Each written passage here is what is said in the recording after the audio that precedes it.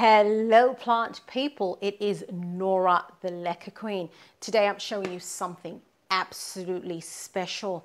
I have here with me my Begonia white ice. Look at this plant. Have you ever seen anything so magnificent? Look at that angel wing shaped leaf with all the white little dots. It is just to die for. It is just absolutely amazing. It looks splendid. I've been wanting one of these plants for such a long time. I saw one on Instagram and I instantly fell in love. I finally found one on eBay and I picked it up 2 days ago, and I am just loving it. It's just gorgeous. She is just beautiful, and of course she is still living in soil, so I'm going to need to do something about that, as you know, but I just wanted to show it to you before I start mucking around with it. She's just glorious. So what are we going to do today? Today we are going to take this plant out of the soil and get it prepared for its Leca transition. So I am going to be using the long method to take care of this plant. I'm not leaving anything to chance. I am going to use the long method before I put it into Leca. And if you don't know what I mean when I say the long method, click on the link above. That'll take you straight to my video where I explain the long method of transferring plants from soil to Leca. So instead of just getting a plant and immediately putting it into Leca, you put it into a rooting solution. And in my case, I use growth technology, Clonex clone solution and root zone together. And this is what I call my special sauce. And I put the plant in the solution, and what that does is allow the plant to acclimate to a hydro environment, and it also allows it to actually gain some water roots in the process. And then after a few weeks, I then transfer it to Leca. So for this plant, the other thing I will be doing is actually propagating. I will be chopping it up and getting some cuttings, because when I eventually pot this up into Leca, I want to have at least 2 or 3 plants in that pot. And what the chopping will do actually as well is it'll actually encourage it to branch as well. So by the time I'm done doing all those things and getting the plant into Leca, and by the time it's done, you know, it starts to grow and really takes off, it's going to be lovely and bushy, and the next time you see this plant is just going to be spectacular. So we are going to do that. So before we get into taking the soil out, we will get into the propagations. So begonias are very easy to propagate. You can actually propagate a begonia through the leaf. You can also propagate it by the stem. So I'm going to use the stem method, and in order to do that I need a knife. So I've sterilized this knife, and I'm going to chop up this plant, and I'm going to put it in my special sauce solution that I mixed up earlier. What I'm also going to do today, because I'm propagating, I am going to be using Clonex. So Clonex is another growth technology product, and what Clonex does is it helps cuttings root. That's just basically what it is. It's a cloning agent, so it's absolutely fantastic. It does everything that it says on the tin, and I mean, you could just put your cutting in water. That will work as well, but there's so many things that we could do that are not optimized that still work eventually, but I like to use my Clonex because it's been specially manufactured to help a cutting root in a short period of time. So I am going to use this with my begonia, and I'll show you how I do that. So let's get chopping. So I've got my plant, and I'll just take off that bamboo stick, and so I could what I do want to do is actually get 2 cuttings from this. So I could make a chop. I could make a chop here. I think I'll make a chop here, and I'll make another one here. So I'll have to sacrifice this leaf, and I'll have to sacrifice another leaf. So let's get chopping. So that's my blade. And on the diagonal, that's my chop. And I'm using a blade, not a pair of scissors, because if you're using scissors, you're squeezing the stem from both sides. And instead of just having a nice clean slice, you're actually squishing the plant, which is not ideal. So I want to make another cutting. So if I make, if I make a cutting here, I'll sacrifice this leaf. I'll make one there.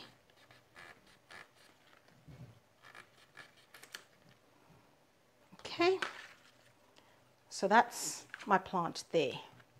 That's what's left. Okay, so this is my cutting here. I'm going to have to sacrifice this leaf, which is fine because it's a bit wonky. So I'll just take that off, and that's what I'll have as my cutting. And then this is my other cutting. I'll have to sacrifice this one. What I could try to do with these leaves actually is I could try and make propagations with the leaves. I'll try that. So what I'll do now is I'll get my Clonex. So this is my Clonex over here. What you don't want to do is get your cutting and dip it into the Clonex, because that might introduce bacteria and contaminate your whole bottle. So you're decanting your Clonex and you are covering your cutting with the Clonex. So one of the things the Clonex does as well is it actually protects your cutting. So once you've cut the stem, it's like you're opening up a wound, right? So it actually acts as a kind of band-aid, to put it in a very simplistic manner. And that will also get the rooting going. So I put my cutting over there. That's covered in Clonex. I get my other cutting and I'm covering that with Clonex. I have been known to use a paintbrush to do this as well. So you can use a paintbrush, and then you've got you don't have any waste, and you're really directing that where it needs to be. So that there is my cutting with the Clonex on. That's my other cutting with the Clonex on. So I'll just let that sit for a while. And while that's sort of airing out and drying out a bit, I will start addressing my plant that's in the soil. I've got my plant, squeezed it and got that out of the pot. And begonias do have rather delicate roots. So I'll try and get the soil off, as much soil off as I can. And that's how much I've been able to take out. I will now take this plant outside and wash off as much of this organic matter as I can. I'll see you in a bit. So I'm back from outside and I've got my plant here. And as you can see, they're pretty small, thin roots. All the organic matter is now off, and I am now going to put this in a jar ready for the long method. So I've got my jar here and I will put my plant in there. I will put in this jar my special source of root zone and Clonex clone solution. I mixed up a batch earlier. So that is my begonia there living in my special sauce. I will put into this jar the ones that I covered in Clonex. So I'm using Clonex and Clonex clone solution. So I'll put that in there, have that sit in there, and I'll put the other one in there as well. And I will put this jar on my heat mat. I'll put it on a bright spot, and within a few weeks, this plant will be ready to be potted up in Leca. So that's my begonia ice, and I'm really hoping that that works. It should. And oops, I'm really hoping that that works, and when it's all done, I will show her to you again. It's been 3 weeks since I put this begonia white ice in to propagate and to do the Leca long method, and I think she is ready to go. She is still looking fabulous. Look at those white dots that look literally like white ice. So it's called white ice because it looks like dots of ice, and you can see those dots continue at the edges of the leaf as well. It is just a fabulous cultivar. It's a cane begonia, and this begonia actually was created by a lovely gentleman called Charles McGuff in 1998. So she's still a very, very young plant, but she's oh so beautiful and makes such a lovely, lovely wintry plant. And we are officially in winter here in Australia, so this is a well-timed video. So I'll show you what has been happening with my plant so far. So I'll start with the cuttings. So this is the tip, right? And the tip actually took the longest to root, but we do have roots. You can see those roots there. It's rooted really, really well, and I'm very, very happy with that. Those leaves have continued to look beautiful, and yeah, that's my tip cutting. She's going very well. And this was the middle cutting, so you can see that bit there is where I chopped the tip off, and at the bottom there is where you've got the bottom bit, and that as well has rooted rather nicely. There we go. That looks absolutely brilliant, and you've actually got a new leaf. This is a new leaf that has actually developed since I chopped it up. So I think it's going really, really well. Now, what's happening with the base? This is the base of the plant. As you can see, much bigger leaves, more mature, and this right here is a new leaf. That is a new leaf, and that's another new leaf. It's got new growth points, and this is another little leaf there. That's a new growth point. That's a new growth point. That's a new growth point. I am loving what this plant is doing. It's going to look really bushy and really fabulous. Now, these are the roots.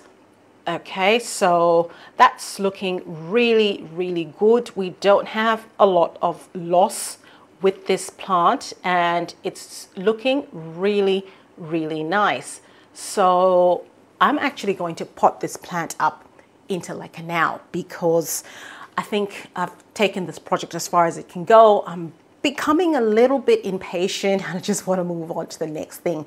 And I know begonias are really, really good at rooting, and they will take off nicely in the Leca. So I've already got some roots going, so that'll be absolutely fantastic. So I am going to pot up this plant in a 14 centimeter pot.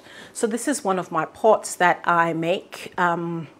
It's just a normal grower's pot. If you haven't seen me do this, just click on the link above, and that'll take you straight to how I actually make a pot like this. I'm going to put it up in that, and I am going to give it some lovely, lovely Leca. So this Leca has been washed, and it's been soaking in Clonex clone solution, so it's going to be ready to continue the root growth with that plant. So I'm going to do something a little bit different with my potting up today. I've got a trellis, and I know that my begonia is going to need a lot of support in the long run. So I'm putting this trellis up just to make things easier, and I'm going to show you how I'm actually going to attach my trellis to my grower's pot. So that's going to be rather interesting. But yeah, I mean, if you're liking this video so far, please click the like button, because it enables this video to be shown to other people, and it really helps my channel.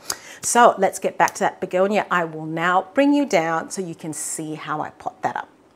So the first thing I'm going to do is attach my trellis to my grower's pot. So when I was actually making this pot ready and putting the holes in it, I made sure that I had these holes right next to each other and these holes. So I've got 4 holes that correspond to where I am going to put my trellis, and I will use some cable ties to attach the trellis to the pot. You don't have to do this, but I chose to do this because sometimes you do get a fair bit of movement when you put a trellis up in a plant with when you're potting up a plant in Leca. So I don't want that to happen. So I'm going to do that and see how it goes. This is actually the first time I've done this kind of thing before, so this will be rather interesting. So that one's attached there, and I'll put in the next one. So that one, and note that I'm actually putting the heads of the cable tie outside. So you will notice that I've put the heads of the cable ties on the outside of the pot and not the inside.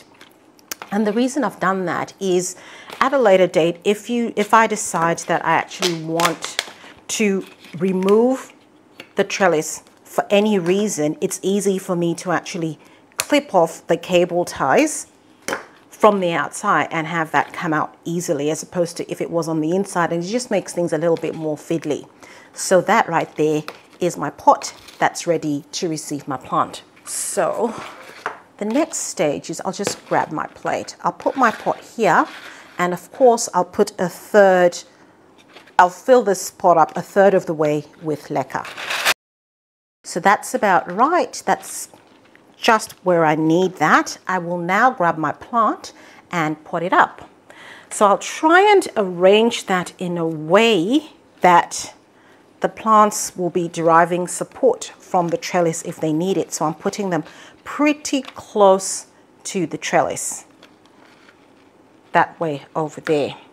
So I'll grab the next one, put that there, grab the other one, put that there, and all I need to do now is fill this pot up with the Leca.